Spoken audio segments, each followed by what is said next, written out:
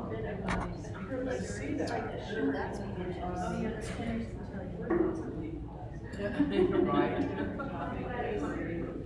right, everyone. Good morning. I know there's some people still grabbing some goodies, but we're going to go ahead and get started. Welcome to Creative Mornings. A lot of new faces. Kind of give a rundown of what we're doing here before we introduce our speaker and get going. So this is Creative Mornings. We meet once a month, the third Friday of every month, in various places around town, and we're part of a global organization. So Creative Mornings was started in Brooklyn, New York, and it's basically grown from city and city to there. So we applied to be a chapter back in 2020. Perfect time for in-person events. But we made it through, and here we are now at the beautiful Mommy Gallery. One cool thing about Creative Mornings is every month there's a theme, and one of those chapters that applied to become a chapter gets to choose that theme. This month's theme is ritual. It was chosen by the Charlottesville chapter. There was some confusion whether it was Charlottesville or Charlotte. It is the Charlottesville chapter in Virginia, and then this illustration was done by a Charlottesville artist named Matt Smithson. So part of the monthly theme is a bit of a blurb that helps us kind of like get in the zone a little bit, thinking about rituals. So again, this was chosen by the Charlottesville chapter. Rituals add meaning and a deeper sense of connection to our lives. They allow us to practice mindfulness and reflection. Unlike our daily routine and habits, rituals have the power to inspire us. Brushing your teeth is a ritual. Going for a morning walk would be a good habit. And writing a gratitude journal could become your morning ritual. The key is to act with intentionality. Our Creative Morning events have their own rituals. Getting a cup of coffee creates an opportunity to say hello to someone while you wait your turn in line.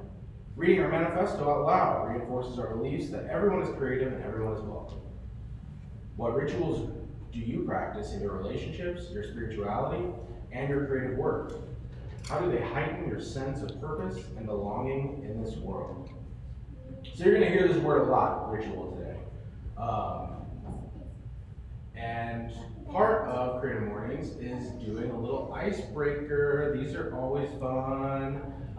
So we're going to go around. First person to raise their hand can share. But yeah, what's your go-to creative ritual that sparks imagination, or just gets you in the zone, or just like takes you from, for a lot of us it's a cup of coffee. I start right with a cup of coffee in their hand. That's my ritual. But yeah, just this kind of gets you going, right? Whether that be a creative endeavor or otherwise. But yeah, what helps get y'all in the spirit? Music. Music. Particular music? Does it depend? Depends. Yeah? What would be the music today, would you say? Today I have to clean and focus, so it would probably be something that I can sing along to, probably from the 90s. Oh, yes. Yeah. I know that exact vibe. I know exactly what you're going for. Yes. 90s cleaning? Yeah. 90s cleaning? Of course. Yeah. Of course. Everybody likes to sing when they clean, right? That helps you get through it. It's gonna be like tough something, right? Yeah. Studio cleanup day. Other rituals. Who else has rituals? Yeah. I go for walks. That's my big thing. It helps me clear my head. And I always end up like at some point like, oh, that's what I need to do. It helps me get my thoughts straight. So walking is big. Making a good cup of coffee. Ooh. Yeah. Something complicated. Elaborate. Like a French press. Oh, Something that has a lot okay. of stuff. Oh yeah, sure. Yeah, you're getting the hands going. Got focus. Yeah. My thing when I have a creative block is I use a lot of different herbs, and I'll make a smoke bowl, like clear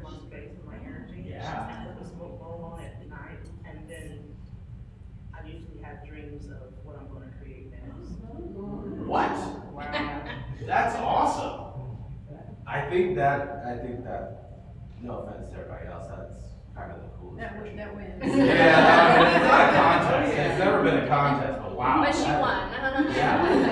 That's very neat. That's very neat. Okay, awesome, y'all. Well, thank you for sharing. Does anybody have any other before we keep going? I don't know if this is so much a ritual, but I gain a lot of inspiration from talking to people that are creative and seeing what they're doing. It gets me all fired up and Sure. things, thinking about what I want to do. Yeah. Well, you came to the right place. That's partially what we're here for. Yeah, Sarah. So I make jewelry, and I have in my area, I have a ritual that I do right before I sit down at my bench, and it's music. I'm surrounded by my plants. I light a candle and I burn some sage, and then I sit and I take a breath and let the jewelry come to me as I create. Yes. It's one of my favorite times, you know, because usually when I get into my workspace, nobody is bothering me because they know that that's what I'm doing, you know?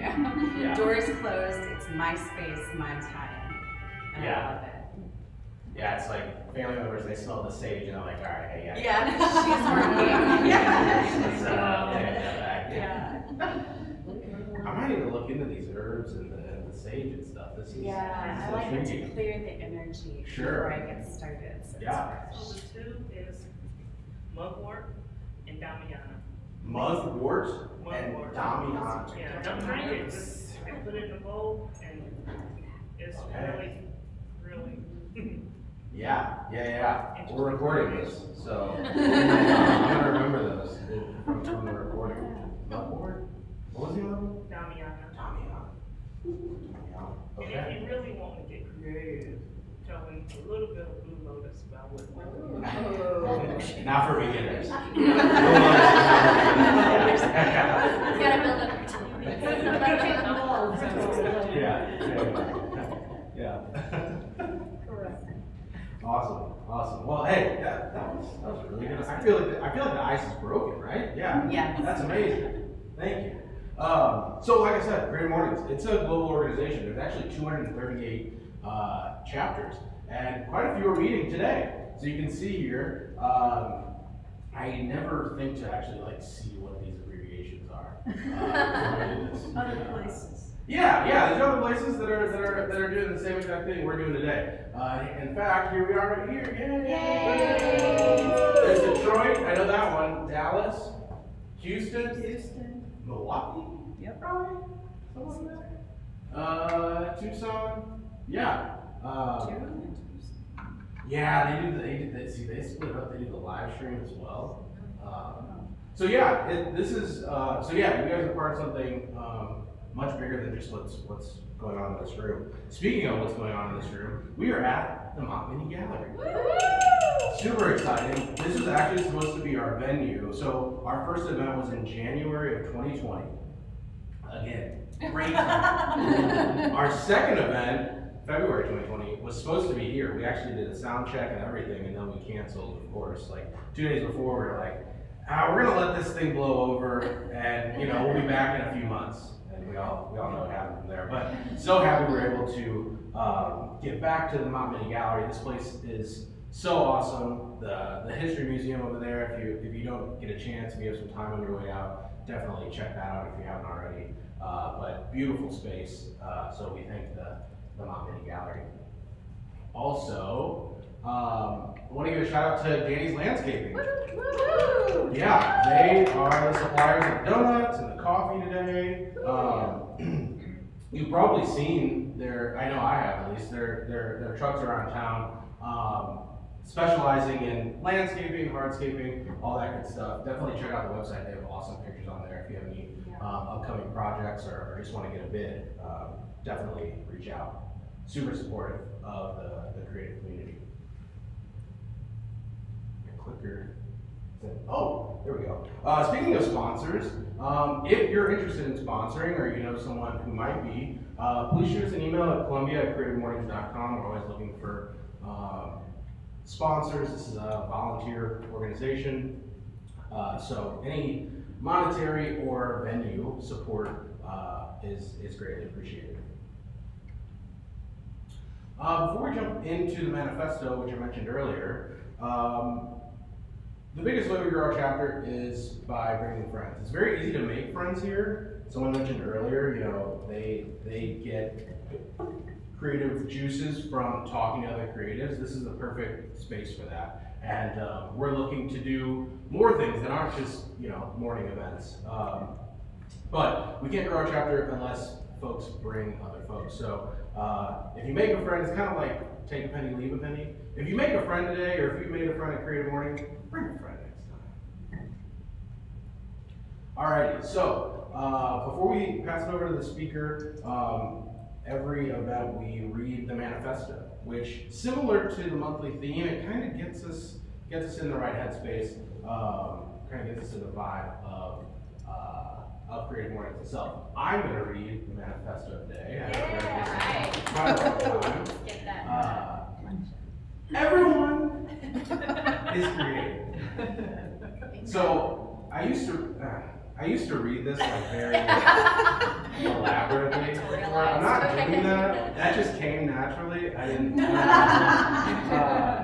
We were all hoping.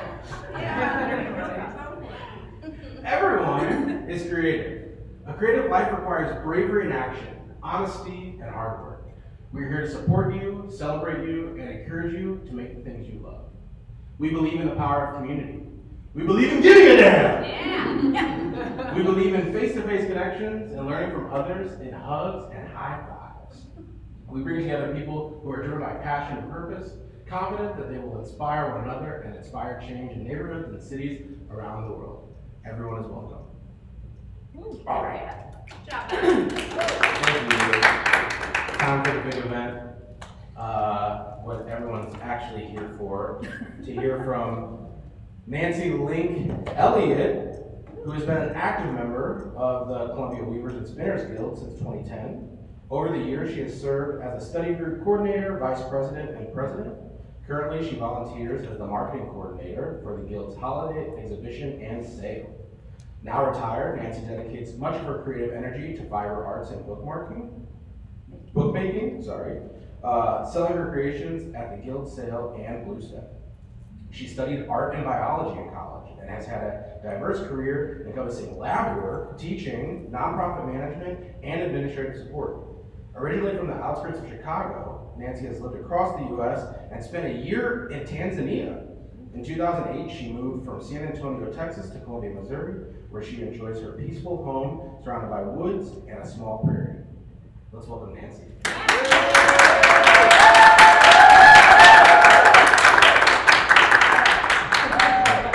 We didn't do the clicker thing. We didn't do This is the clicker right here. Yeah. She's sniffling you. Technology. Forward and backward. All right. All right. Well, welcome to all of you, and thank you for coming out this morning. Yeah. Thank you for putting my picture up there. So I haven't done PowerPoint for a while, so I'll probably go back and forth. But this first slide is a close-up of some weaving by Cheryl, who's sitting over here weaving on an inkle loom. And I've asked members of the Guild to be here doing things so you can see some of these practices in eye to eye. I think, like many creative things, I was just talking about this with Sarah, if you don't know how to do that particular creative thing, it seems like magic. And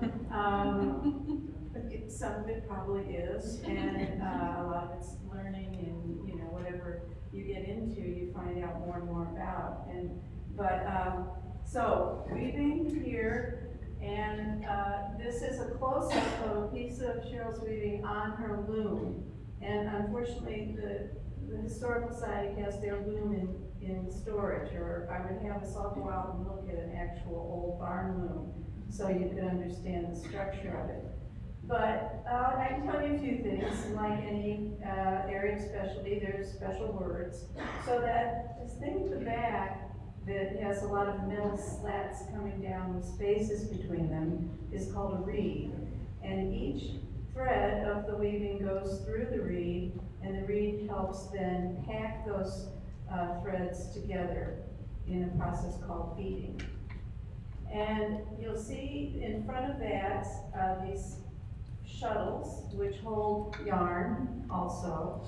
You see the open threads that are going the long way. And that's called warp. And there's a thread off here to the side, or a yarn off to the side, and that's coming out of one of the shuttles. And the shuttles are used to deliver threads back and forth across the warp, and those are called the weft. And it's the interaction of those two things that makes fabric, that binds them together and structurally, so you have fabric. All right, let's see what we got here. Oh, I'm too fast. So, I'm with the Columbia Weavers and Spinners Guild, and I'm going to talk a little bit about that after I talk a little bit about ritual. So we're going to start with ritual. Seeing some more woven things up close. These are towels by Jenny Ciccone, and again, if you look closely, even though it may be more complicated, it still involves threads going this way and this way. Okay, so I'm going to start by having you all do some reflection. So I want you all to look at your clothes. And, you know, we're so lucky these days. When we want clothes, we just go buy them. And you can do some tests on your clothes. So if you go like this and it's stretchy, that's knit. So Pam up here is knitting. And she's using 2 needles. And these are knit on a machine that is much more complicated than that. You can look them up, it's pretty fascinating to see. And of interest, I've recently learned that they have never been able to make a machine that reproduces crochet. Wow. So that's how complex taking one string or thread or yarn and looping it into itself can be. Okay, so we got knit. Knits are things that are stretchy, usually. And then if it isn't, it's probably woven. And that's what you were seeing in the beginning, is woven fabric.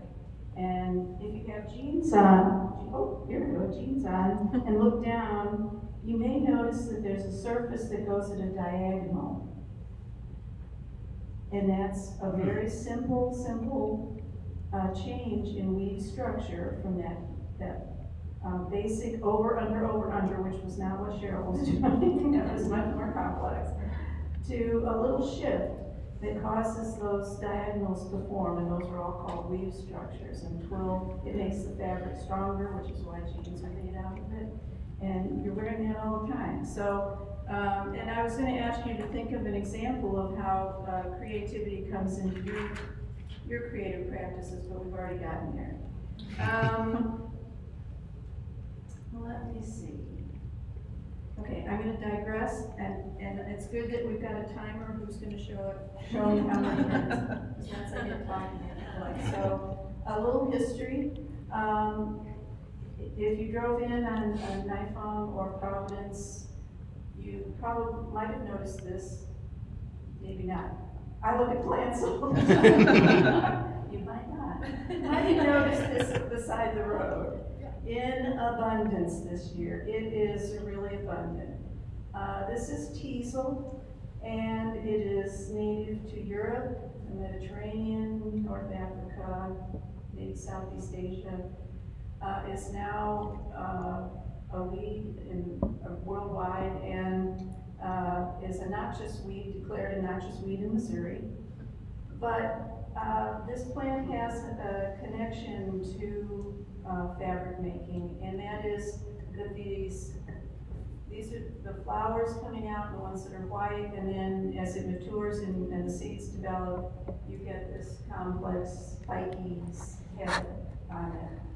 And these teasel heads were used for raising nap on woven woolen fabric, and so they were actually an important element. So raised nap means if you have fabric and you brush it, if it's wool and it has a little bit of fluffiness to the yarns, and you brush it with something stiff like teasel, it will pull just little bits of the yarn up, just little fibers, not the yarn itself, but fibers will come up, giving a soft or napped surface, and that's what these are used for.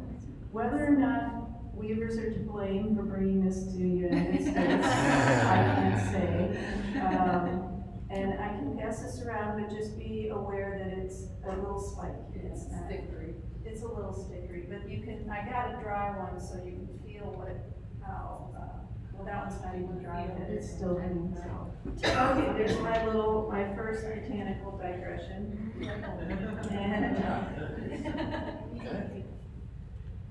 And now we'll start in on ritual. So, as I sat and thought about ritual, and things to say about it, I was reminded of this passage. So when I was an undergraduate at University of Iowa, I had a literature class, and one of the books we read was a small volume by Kafka called Parables and Paradoxes, and they're wonderful. And this one in particular has stuck with me over the years, because I think in this few sentences, it may all be one sentence, he describes an element of much of our lives, daily and more organized, that happens over and over again. So while you're looking at it, I'll read it too.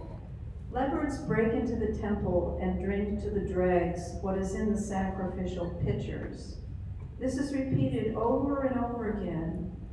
Finally, it can be calculated in advance, and it becomes part of the ceremony. So once you've read this, if you keep it in the back of your mind, you'll find that this happens over and over again in things that we're experiencing and doing. Something that wasn't normally part of an ongoing place, practice, whatever. There's the old story that I think a lot of ministers used about the woman who always cut the end off the ham before she put it in the pot.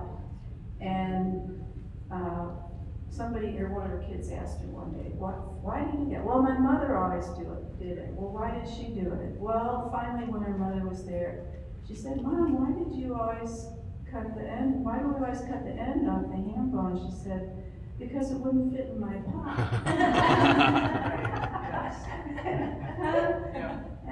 And became a family tradition. And well, so there's another word, so we'll get to that in a minute. Okay. It's like I said, I digress. So, the paradox here on this beautiful, beautiful leopard, which I did get to see when we lived in Tanzania, but it has blue eyes, so I think that's the paradox on this one, because usually they have a kind of golden brown eye. But where do I put it? I don't, batteries must be. Okay, so here's just a simple definition from Merriam-Webster. And it's a ceremony, which was what was depicted in that beautiful artwork at the beginning as some kind of a ceremony, an observance, a ceremonial action.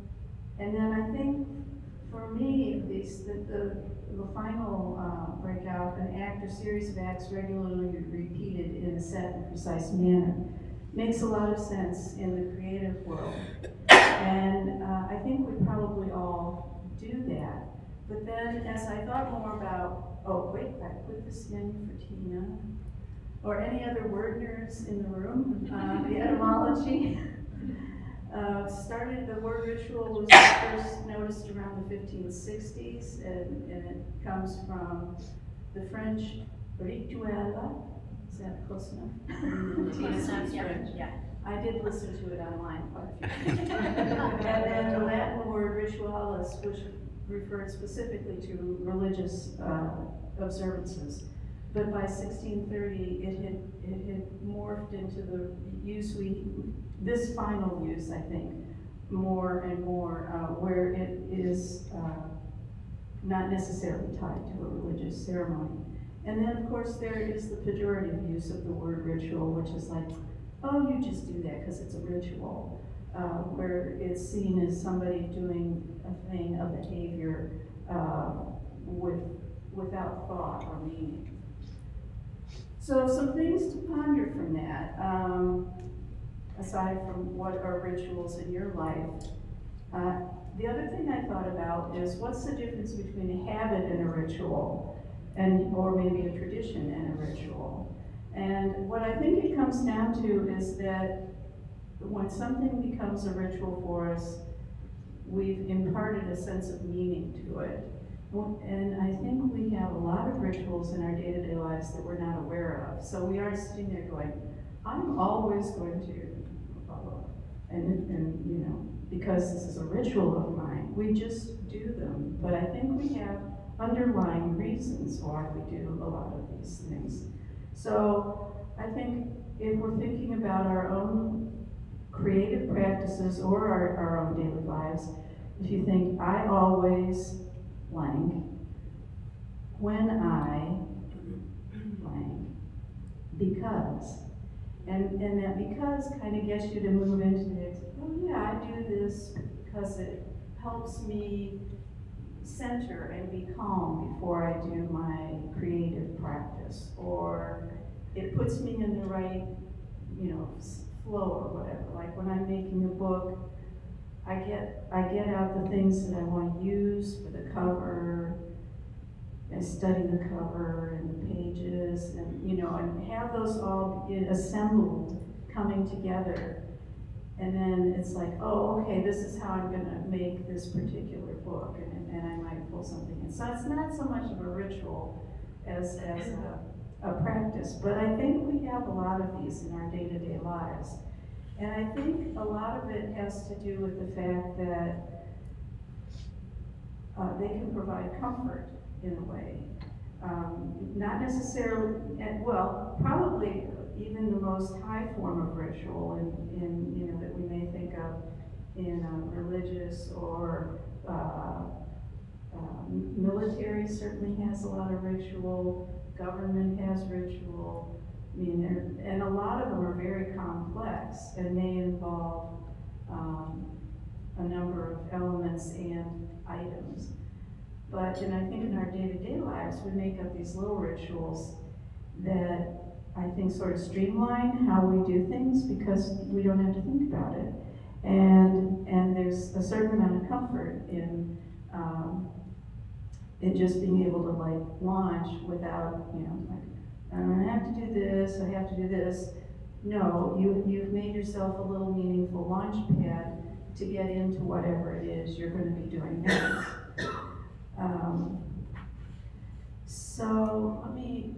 So of course, thinking about ritual and habit, and I went to the internet and Googled ritual and creativity and was like, you know, okay, there's a lot out there. So I picked out a couple. Here on the right, we have some more complex weaving. I think does anyone know if that's H shaft or four? These people want us to know. Anyhow, this is by Jan Berry, one of our members who had an incredible use not only of the structure of the fabric, so how the warp and the weft interact with each other, but variations in color. So this artist had a couple points of view on ritual. Many creative thinkers, athletes, and performers famously have creative rituals that help them perform complex tasks at a high level. But these simple practices can be helpful to anyone. Well, I think that gets at that idea that if you have a ritual, it moves you forward into a place you want to be, maybe faster or more effectively.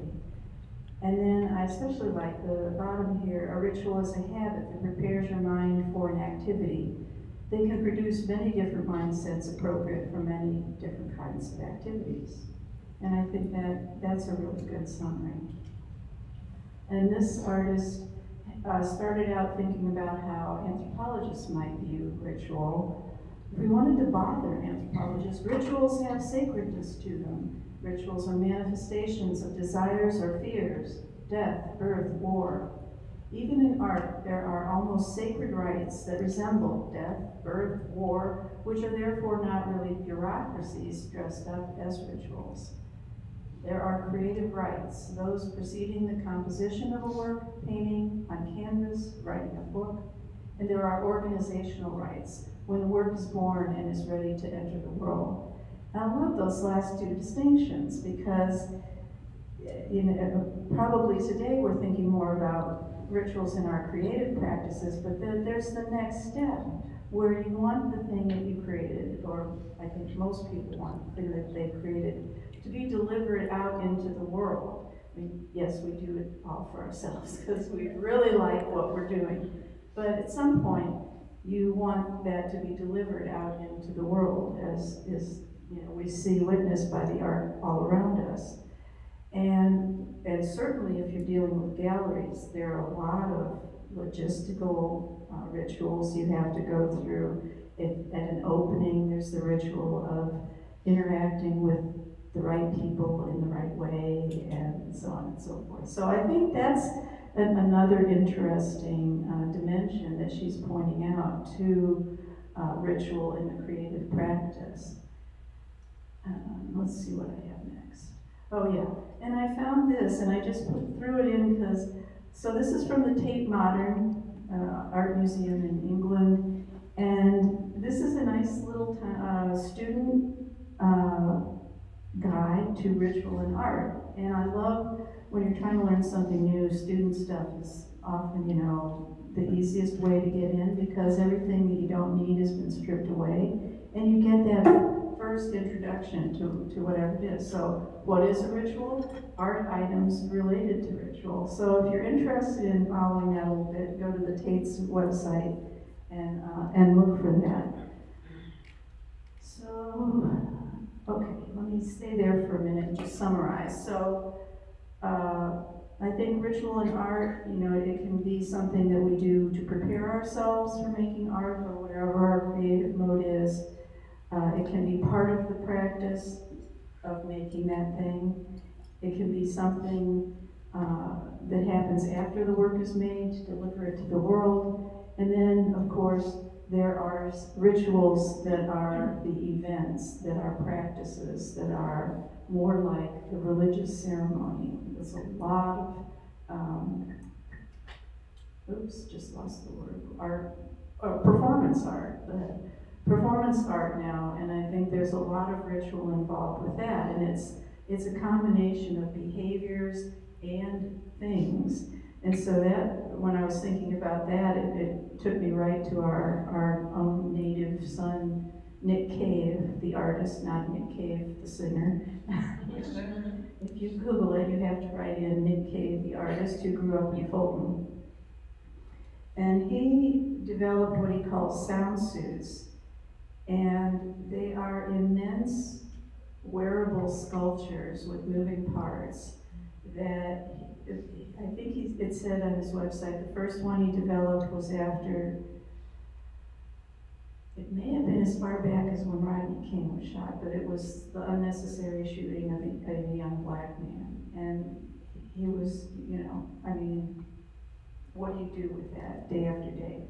And he went out and started collecting all these sticks and things and made them into a suit. He was working through that heinous act through his art. And it's this big structure that fits over the body, and he wanted that to cover the body to eliminate any evidence of gender or race or whatever, to completely cover the human form.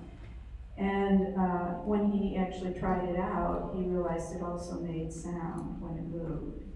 And he's gone on to make many, many of these incredible sound suits that are, of course, on display in museums where you not only can't touch them, but you don't see them in action, but there are recordings of them being used in performance. And I think that's a great example of art that has, of course, meaning imbued into it, but also a great deal of ritual around those and how they're used. Okay, so I'm going to take a turn to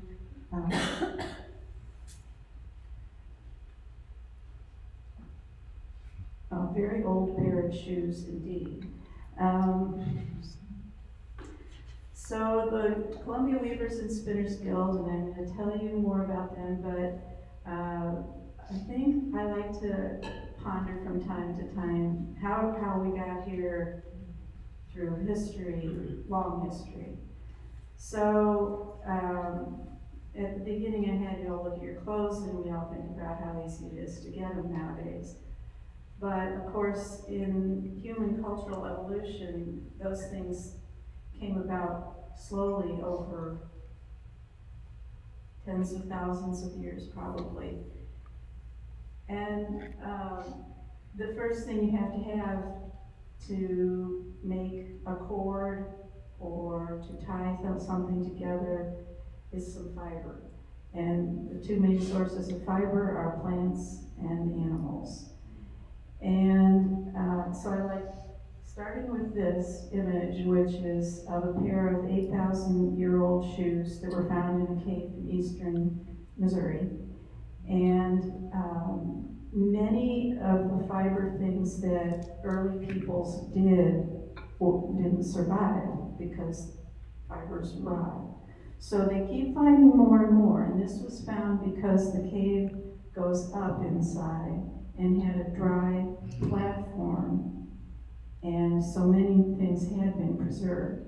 So these shoes, or foot coverings, are made out of a plant called rattlesnake master that grows in prairies, and prairies used to cover most of the middle of the United States and much of Missouri, except in the Ozarks. And now it exists in little tidbits here and there.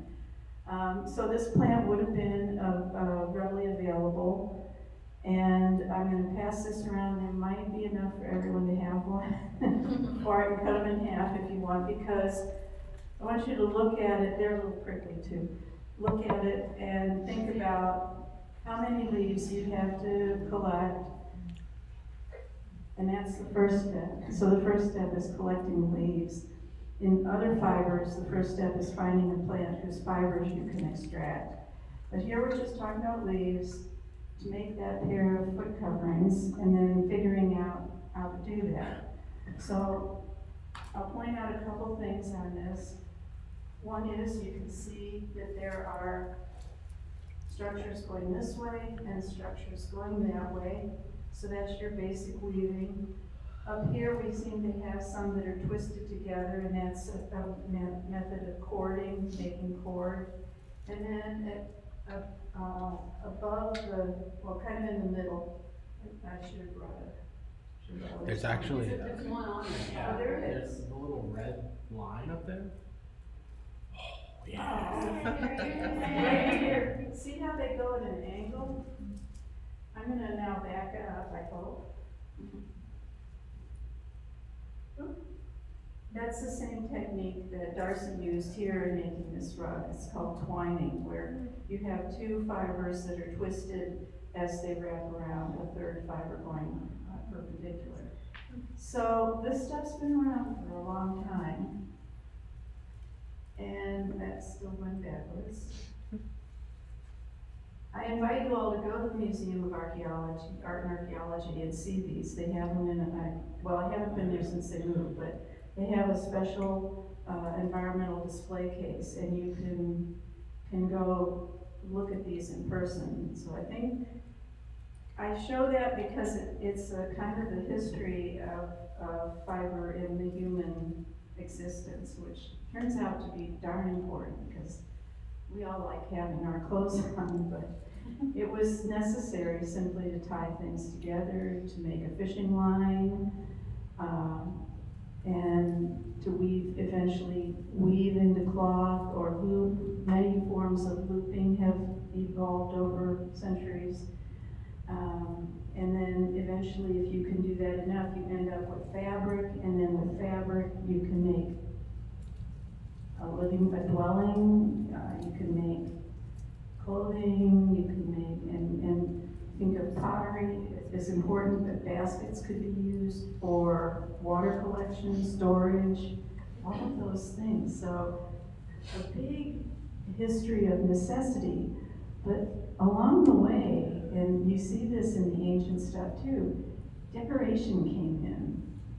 And I think that's what a lot of us are still doing, is taking the basic fiber, and it could be something as simple as that, and modifying it to make something that's more of a decorative item, because we all love living with those things. Okay, so the guild. Oh, this is the plant. So you're handing out leaves that are from the base of the plant that come out down there, and then I always have to show, or I like to show the flowers, because to me they're some of the most beautifully sculptural flowers you can imagine. And they're blooming right now, so if you go to any prairie, Friendly Prairie, south of Sedalia, Friendly Prairie south of Sedalia, had a lot of this stuff in there. So if you wanted to have a little day hike, you could go there and look at it. So I think that for those of us that are in the guild, and I want to thank all of those people from the guild who are here and demonstrating their various skills. We have a love of materials, and I hope all of you who are not fiber people will take advantage of some of the things on that back table, where I brought a few kinds of fiber. There's some handmade paper and some wool, and anything that's out you can touch, and fiber doesn't break, so you can, and you gotta touch it, because that's part of working with fiber. It's very tactile. So there's this, I think, kind of a two-part thing. And it's really basic. There are the materials. Do we like materials? Yes, we like materials. Sometimes too much. And the processes. So again, it's this idea of how one piece of string, yarn, cord can become something as complicated as the clothes we're wearing, or two pieces going in opposite directions can create these remarkable patterns. Even the covering of these chairs is a complex weave that's allowing for structure, three-dimensional structure in that weaving. And I think that's kind of is what drew me in. Does anyone else want to add to that about what drew them to fiber arts? Got it. I mean, there's nothing better than buying a whole lot of wool. I don't spin. I only do a tiny bit of felting. I have a big drawer full of wool because I get my hand in there and I'm just like, oh, this is the best. And maybe that's all I need it for. But we have other people who are talented enough to take that wool and make it into yarn and then knit it into something. So anyhow, so the guild, let me.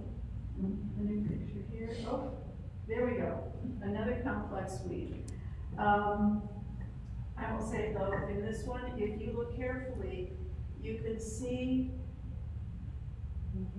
diagonals in there, and that's because a lot of these, or maybe all of them, complex weaves are based off that basic twill. That's what makes the denim in your jeans. So. Now all the weavers are studying that to figure out exactly how that's happening. It's all, actually, it's pretty interesting because it's all mathematical, but you don't have to know math to do it. I'm sorry. Math is everywhere. We like math. So, the guild started in 1947. This is pretty astounding that this group has been around for over 75 years. And it was originally, I think, all women who wove and came together and started an organization. And at that time, they treated it like an actual guild, which is a professional artisan group. And then you had to know how to weave before you joined, and you had to be, accepted in. And over the years, apparently more people in the group were also coming forth as spinners. And so eventually, with much duress from what we've heard, they changed the name to Columbia Weavers and Spinners Guild. And then it's just continued to blossom. So at this time, we really really just embrace whatever fiber art form or technique you bring forward. So knitting, crocheting, felting, bead making, basketry, paper making, there's some handmade paper back there, book making, what am I forgetting? Embroidery, beading. We embrace all of that.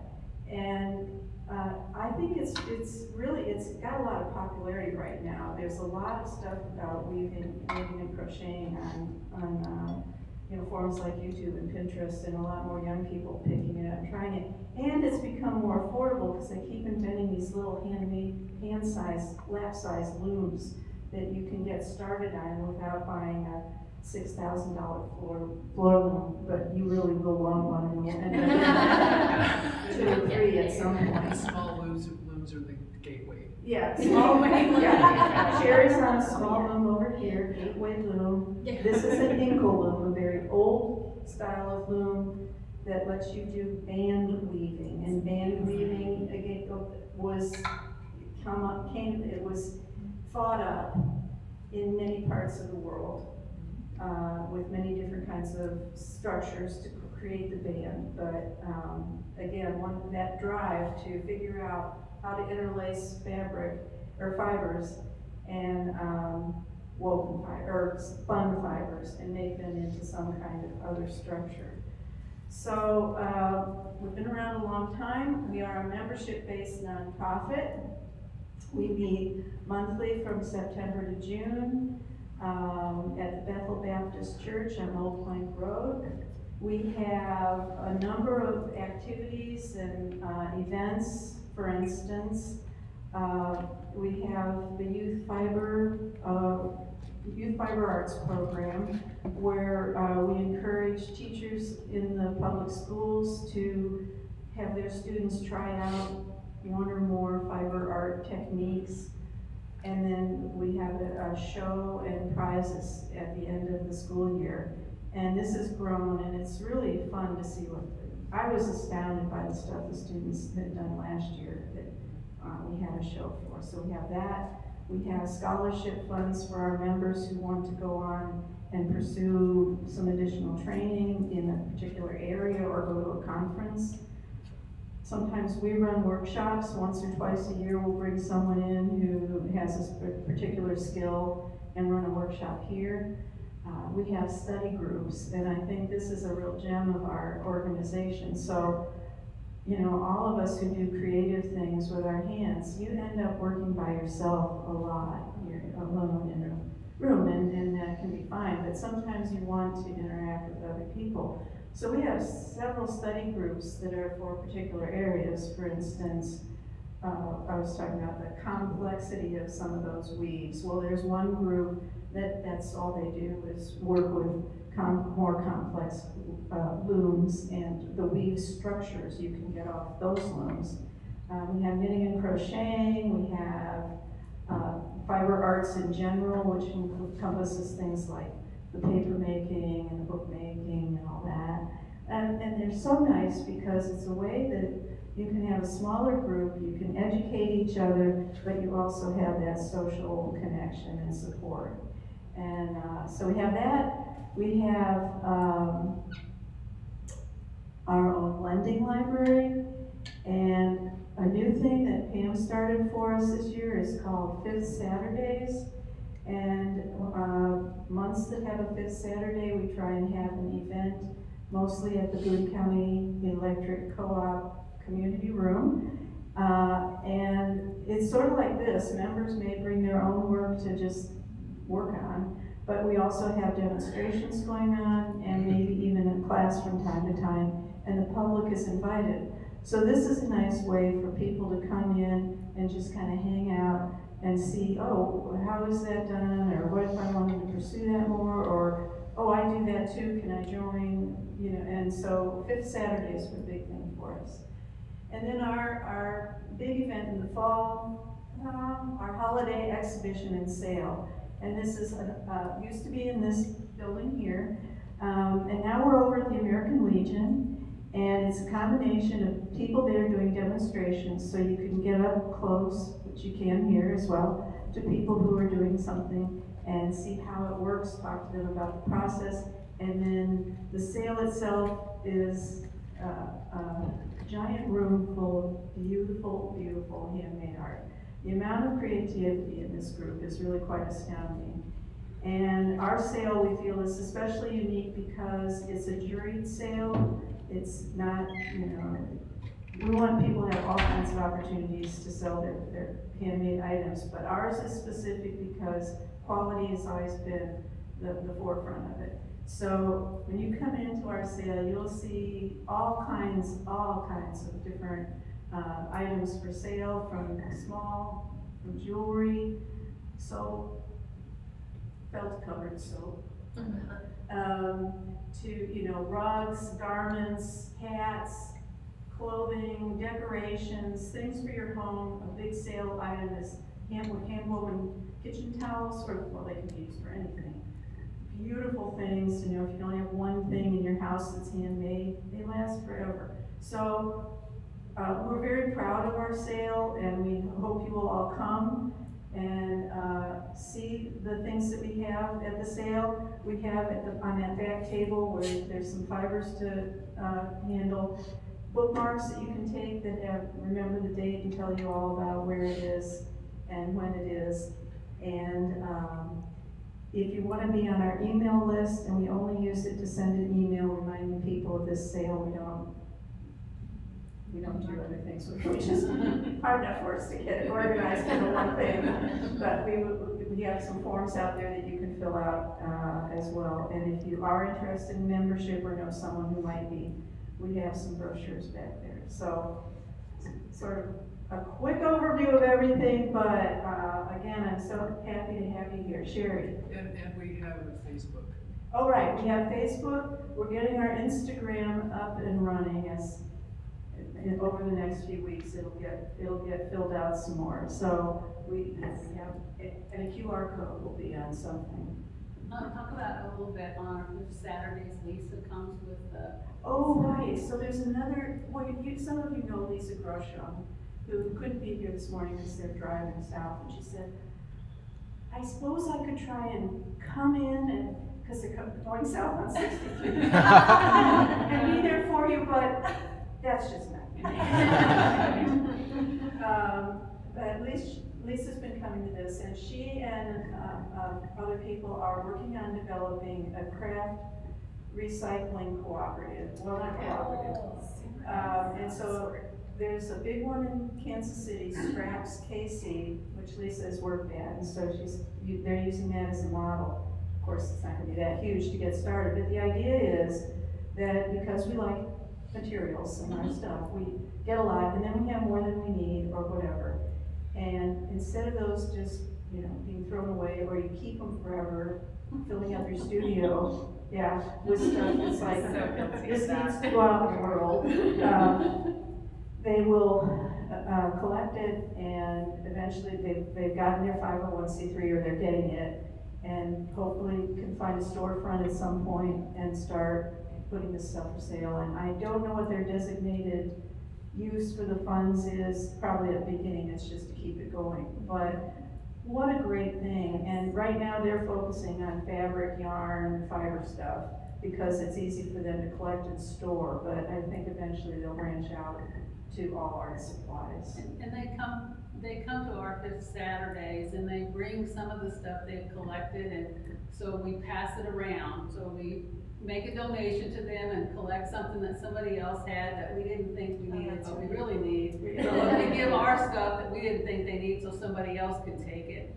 you know. So it's really a great, you know, and it'll be way less expensive than stores, commercial stores. So it's a good, you know, way for students and anyone to pick up some stuff. So yeah, Lisa's there every month with that, and they're doing pop-ups. And they're doing the Zipper Fest, which I just heard about. Does anyone else tell us about Zipper Fest? Oh, Johnny, so tell us about it? So Zipper Fest started last year. It makes us feel so official. on, Johnny, you got it. You're in a safe space. So Zipperfest is in the arcade district. The first time it happened was last year, and Zipperfest is supposed to like zip the community together. That's So a it's good always the fit. first We weekend should in get that. September, so it'll be the 7th from 1 to 7 in the arcade district. Yeah. So it's Awesome, thanks, Johnny. another opportunity for connections in the community around art specifically. Okay, I think I was gonna say one more thing, but I forgot what it was. If I could have, Tina. We have a 5th Saturday get together. Pam, do you want to talk about that one? So there are four 5th Saturdays every year. And so our next one is the 31st of August. And it's actually gonna be at the Downtown Optimist because the Boone County was reserved. So, it's over by the library. And if you go on our Facebook page, you'll see it's from 10 to 2. And, it's just really nice. Yeah, you just visit and you Bring your can coffee, learn. bring your lunch, learn something. Yeah. Yeah, show us what you do, even if it's not we don't. And it's free. And It's free. It's free, yeah. Yeah, it's just fun to listen because you just hear you can feel the excitement in the room when everybody gets together too, and they're just all chatting, and it's It's great. a different environment really fun. when you're making in a group rather than isolation. Yeah. So, you or any of your friends are welcome. And if I could just have my friends from the Guild stand up and introduce themselves and tell us what mini fiber arts you do. Debbie Scott. Debbie does. I'm Debbie Wilson. I just retired being president of the Guild, and so I learned a lot from a lot of people there. I started out as a crocheter in high school, and I traveled to Australia and lived for a couple of years, and I got into spinning wool. Of all places, Australia would be the place to do that. And so I had learned to knit. If I was going to make yarn, I needed to learn how to knit. So I added that, and then of course weaving follows that. And needle felting is my newest thing, which I absolutely love to do. And spinning. And spinning. Which she's demonstrated. Lovely little portable loom, or wheel. I'm Pam Haverman, and my grandmother taught me to knit when I was 10. So, and you can tell by my hair that's been a long time. Knitting was my first thing, but when I was 5, I stepped on a bee and my grandmother let me sew on her treadle sewing machine because it hurt and she didn't want me crying anymore. And so I've been around fiber arts and sewing and stuff mostly my whole life. So I started out knitting, and then I quilted when I was in high school, and then as I got to be an adult, I took a basket weaving class at the store, Weaver's Store, which used to be above where Blue Stem is now, and then I took a weaving class, I bought a loom, and since I retired, my motto is, you only go around once, and if it's something you want to do, you need to do it. So I now I'm owner of 5 looms, and they're 4 looms, 2 ankle looms, and I started spinning last September, and I now have 4 wheels, 2 electric and 2 regular. And I've been taking some dyeing classes, I felt. I've taken Ruth Walker's wet felting class, and not as good at needle felting, but I knit and then felt, and some of the stuff on that table back there is my some of my art. But and also just so that I really mean it. When you want to do something, I always wanted to learn to tap dance. So last year I started taking tap dance. And I also trained. I always wanted to have my dogs trained, so I did dog training. And my tap dance teacher is also my dog trainer. So in our recital, we do tap dancing with our dogs.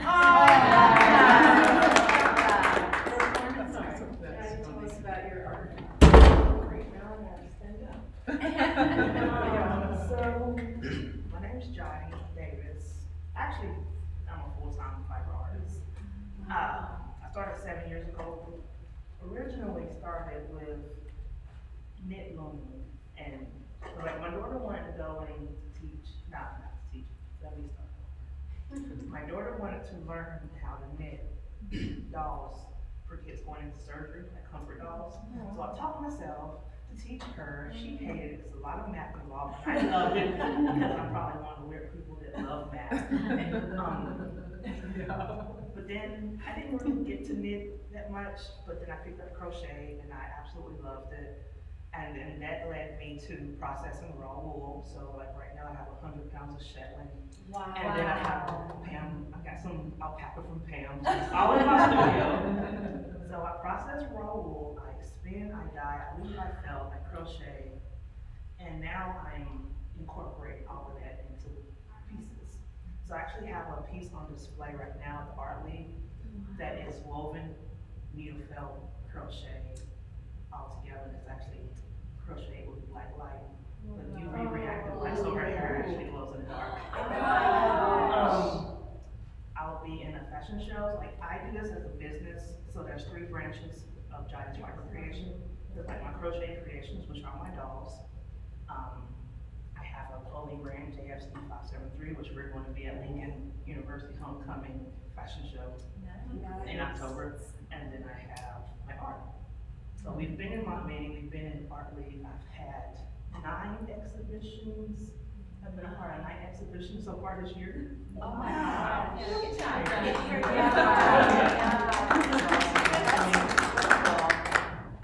wow. Tina, tell us what your art. We're kind of running over, but. Yeah, I think I've done a little bit of I've done a little bit of everything. Former fashion professor, currently just call myself a fiber artist because what I do is I work with fiber, and linen is my absolute favorite in whatever form, it doesn't matter. And the outfit I'm wearing is one that I made, and this is currently what I'm really geared up to do. I'm making a lot of garments for the sale, and I've had a vintage business. I had a shop in Herman, Missouri years ago, and I've lived in France and Canada, lived in all over the Southeast. Texas, just moved back from Texas. I did my MFA when I was 58 years old. Wow. That was fun. Actually, it was pretty cool. Anyway, I love it all. I'm not very good at a lot of it, but I love fabric and clothes and color and natural dyeing, etc. But you take pieces that, and you completely Yes. redo them, and, Yeah. and so things don't end up in the landfill. Yeah, It's like a big, I love a big that. Sustainability is Sustainability. yes. Yep. I like that. The skirt was pillowcases and napkins. So awesome. So awesome.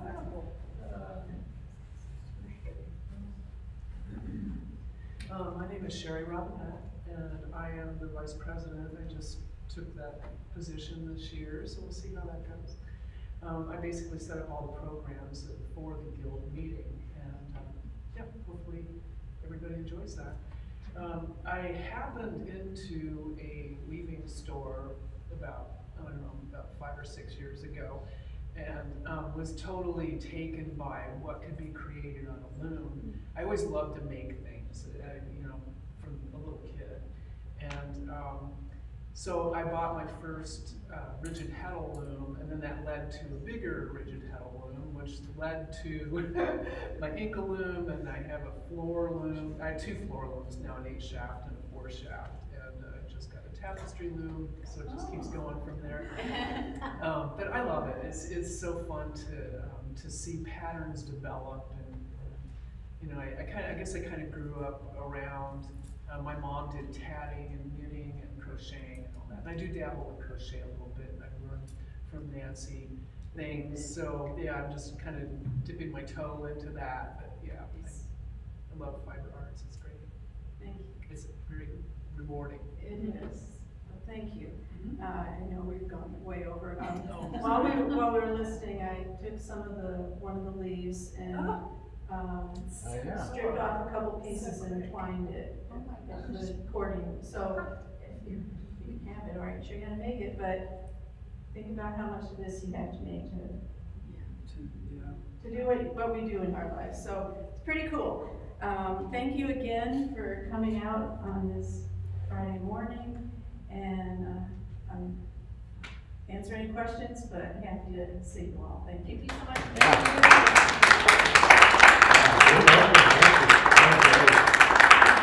Awesome. We will have this recording up probably sometime next week. So feel free to, we'll share it out on social media and all that good stuff.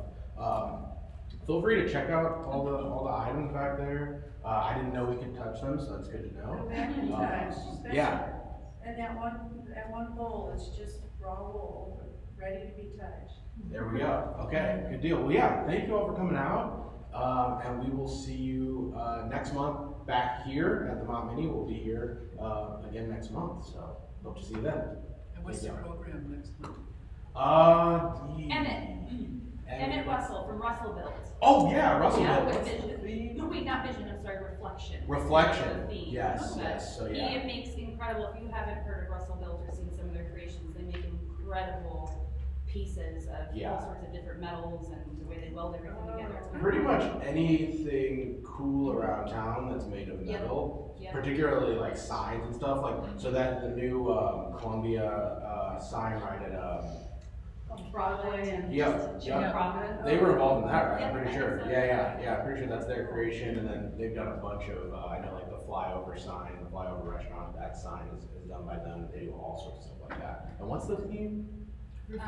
Reflection. Yeah, reflection. Oh, that's a good sign. I know. Really good. So yeah, look forward to seeing you all there. But thanks for coming out. Appreciate it.